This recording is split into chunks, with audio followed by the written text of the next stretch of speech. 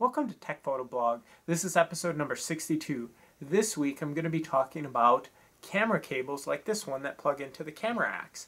So we do sell these on the camera axe store, but a lot of people either have existing cables that they want to convert into cables for the camera axe, or they're going to buy a cheap cable off of eBay and they want to just sort of know where the different pins on these cables go to the camera axe. And I put a new web page on cameraaxe.com that talks about these camera cable pinouts.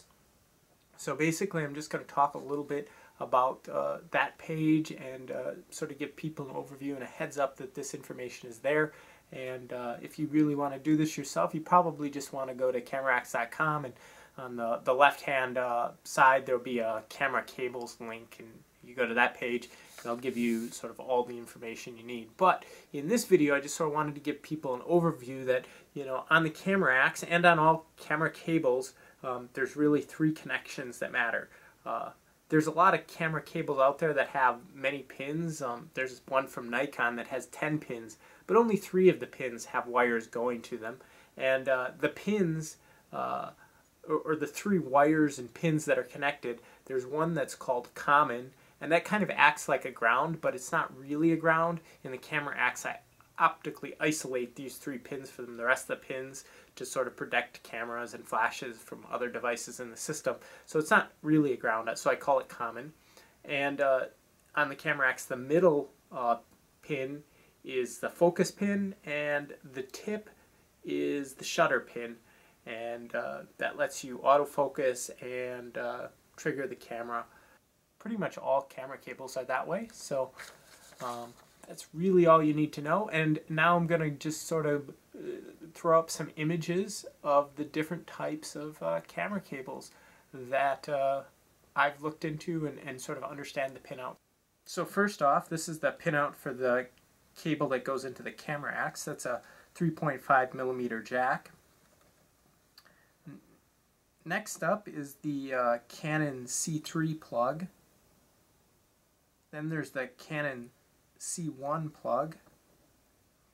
Then there's the Nikon N1 or 10 pin plug. There's the Nikon N2 plug and a Nikon N3 plug. There's an Olympus plug, a Sony S1 plug. Now it's really unfortunate that there's so many different plugs for all these different cameras. It would be great if there was a standard plug that almost all of the camera manufacturers agreed on, but I mean, considering that Nikon has 3 different plugs for their cameras, I doubt this will ever happen. So we'll just live with the different plugs, and hopefully this web page helps people out in understanding how to connect their camera plug to the camera axe. And you'll notice I didn't mention cameras, and I do keep the camera axe store up to date on which cameras are supported for each plug, but that's constantly changing, and I didn't really want to list cameras because this video would get out of date very quickly if I did that. So go to the camera axe web store. I'll put a link to that page. I'll also put a link to the page that has all the schematics on the images I just showed you in this video. So if you want to look at higher res versions of those, go to that website. And hopefully this is helpful to the community, and if there's any other camera plugs out there that people want besides the Panasonic one, I do have a link to the Panasonic one in the forums off of the camera axe page. I didn't want to sort of do that one officially because it's a little bit more complicated, and I just wanted to keep it basic. But the forum does explain how to do Panasonic plug as well.